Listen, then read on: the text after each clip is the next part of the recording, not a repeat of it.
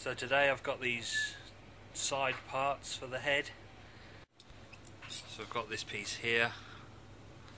This goes in just behind the face there. Looks like it's gonna take quite a bit of work to file that to shape and blend it in with the face part. That then finally gives us the complete circle in the side of the head, which then we fit the earpiece will go on the side and make the head complete once we've done both sides.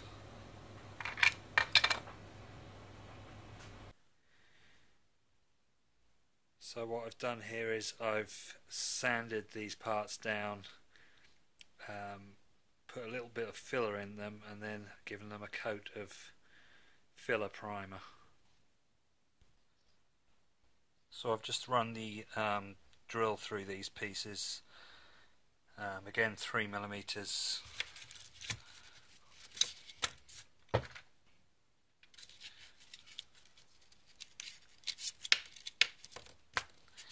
Just drilled through both of these, a hole there and another one. The camera's not going to pick up on, just there. These pieces attach to the side of the head, but they need to be nut and bolted through, so I think I'm going to dismantle the head and attach these pieces to the face and then rebuild it.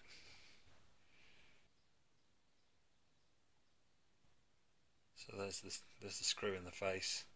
That was pretty awkward to get in there, and that's done just a little bit of damage to the face there. It's probably good reason not to paint these until you've actually assembled them. I've only put the primer on so I can touch that up and put the top coat on later. So there's the screw. And the nut sits just inside the side piece. I have to say I'm finding this very fiddly to get this together.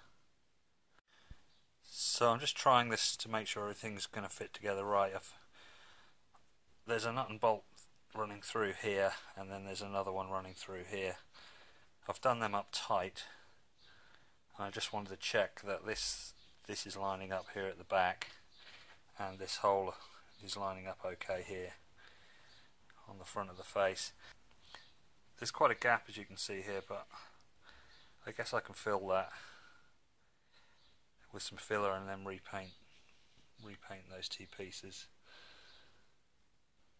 Yeah, it looks okay.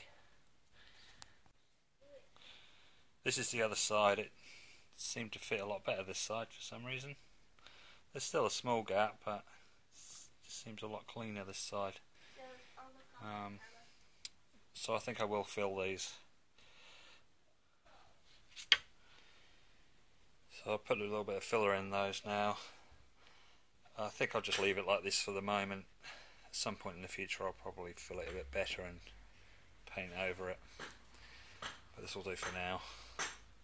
This side seems a little bit of a smaller gap, probably a bit hard to tell from the camera, but yeah, I'm pretty happy with that, how that's gone together. It's the face and the sides of the head joined.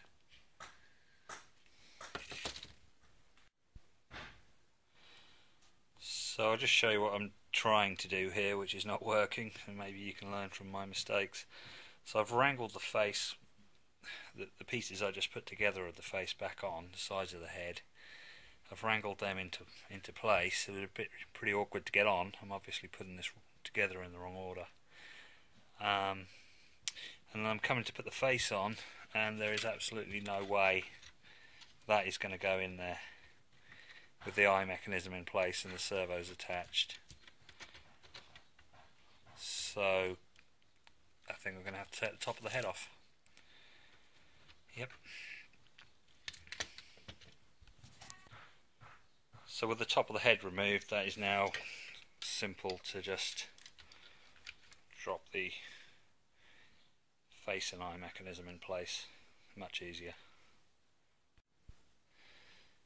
I've got the bottom two screws in the face. this one here, and this one here. There's a bit of a gap between the top of the face and the bottom of the face, but that does push down. So I think when the head goes on, those gaps will close up. This was very awkward in here to get these screws to line up with those, and it feels like it's just pulling everything out of alignment. This is the piece I was talking about in the previous video that just keeps popping out. I think it really needs a screw through here to hold that in. So I've popped the eyes back in. It looks better now he's got his eyes back. I haven't glued them in at the moment. They don't screw in, so I think to hold them in position they need to be glued to the front of the face. I don't want to glue them in yet because that means I won't be able to remove them again. So I'll only glue them in once I'm happy with everything. I might be painting these parts, and I may have to disassemble them again. So hopefully that'll hold in at the moment without glue. The next stage is to try and get this side of the head, top of the head back in place. Just awkward lining all the screws up, but I'll get there. Okay, that side of the head's back on. This screw here that's a bit awkward, but I got there in the end. So I just need to figure out how to route these cables. I want them to go down inside the neck, but they're not going to reach through to the bottom of the neck. So I'll probably look online, see if I can find some servo extension cables.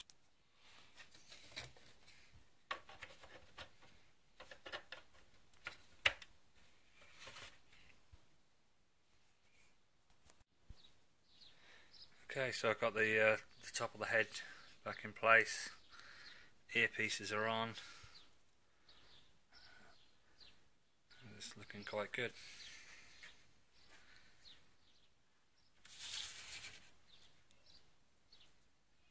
Not sure if I've got these back to front or whether I've got the wrong ear on the right side. Maybe somebody will point that out to me if they're correct or if they're back to front.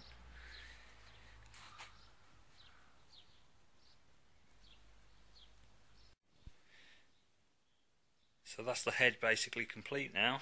I guess the next step is to connect it up to an Arduino and see if I can get all the servos working. The main concern I've got is with the jaw, whether the jaw's going to move properly. I haven't put any grease in yet. I'll probably be disassembling this, so I don't want to put the grease in just yet. But I will put the grease in when I'm finally finished with it. This all needs painting, but again I could do that later. So that's it for now. Thanks for watching. Please like and leave some comments below. I always appreciate feedback.